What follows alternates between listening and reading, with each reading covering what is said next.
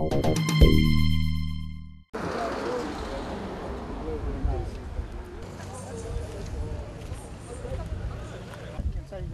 is talk amongst people from the WB of revenge. I don't believe that that's the right route to go, but we cannot just sit back and see people getting murdered, slaughtered like cattle on an abattoir, and just do not react to it. Sometime or another we need to stand up and stop it. Malema is as guilty as the two people being along the line. I mean, as a person who's changed the whole. There's going to be a lot of blood flowing. Yeah. They took out our leader, so this is not going to be very nice.